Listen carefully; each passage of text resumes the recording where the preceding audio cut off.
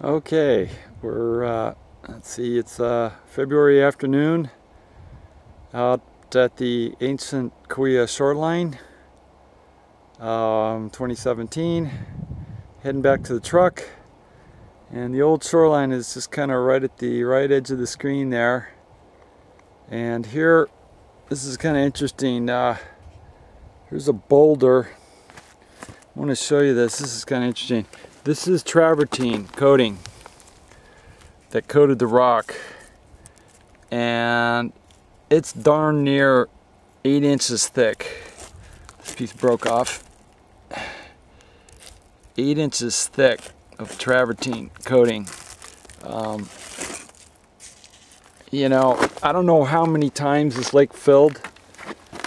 You know, there's been some experts that said 8 times, and boy, I believe them. This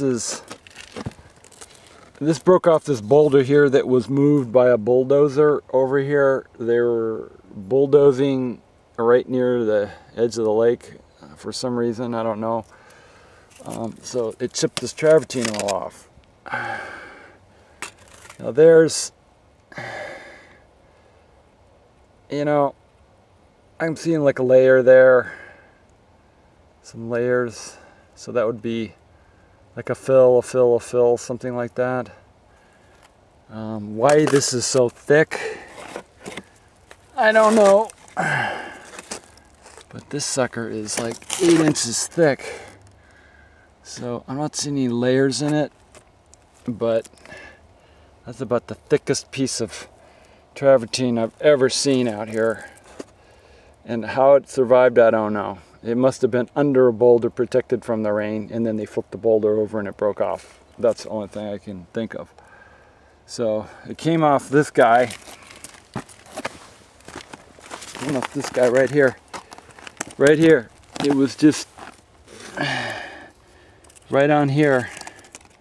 It was right on here. It was just, you know, it's just encrusted onto this rock.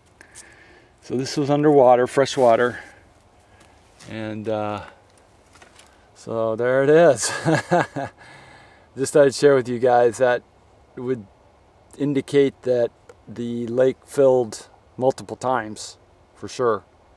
All right, I'm looking for a stone tool that was covered by travertine. That would be excellent, because I would say that was probably over 1,000 years old, but haven't found one yet, so I'll keep you posted.